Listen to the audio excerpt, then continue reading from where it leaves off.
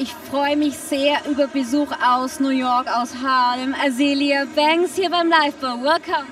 Thank you. It's the first time for you as well, and always when I talk to American guests here on the red carpet, they're quite excited because they are always saying you can't find something like that in the US. What do you mean about that? It's true. I mean, we don't really have any like charities or anything like this of this caliber. We do in New York. We have the Gay Pride Parade, and we do like certain parades and stuff like that, but nothing this extravagant.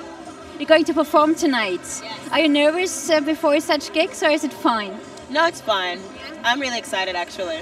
Have you ever performed in such a crazy crowd like that here? Not here, but I have before, yeah. I think some of your songs have to be shown in the US censored. So you're going to show the uncensored version tonight here at the Live. You can do everything you want in Europe. Yes, I will do the uncensored version. So how would you explain the Live Ball to your friends if you're going back to New York? It's just a big celebration of life, you know? There's a lot of like people out here having a good time, everybody's dressed up.